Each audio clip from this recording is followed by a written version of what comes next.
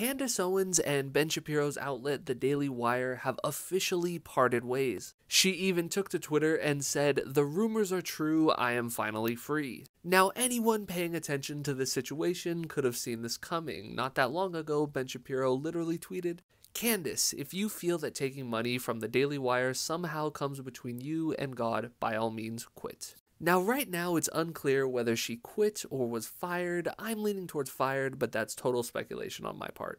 Now, while no official reason has been given, it seems pretty obvious to me it's the result of Candace Owens going down a very troubling anti-Semitic path.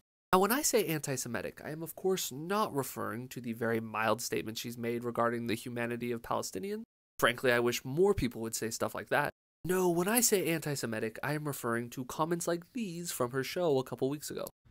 What if that is what is happening right now in Hollywood? If there is just a very small ring of specific people who are using the fact that they are Jewish to shield themselves from any criticism?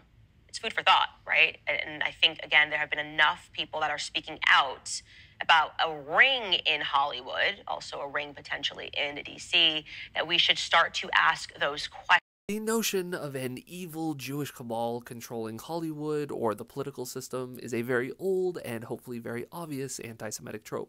I'm not sure what's next for Candace Owens. I certainly hope she moves off of that path and moves off of it hard, but if I had to make a prediction, I think things are probably going to get pretty messy between her and her former employer.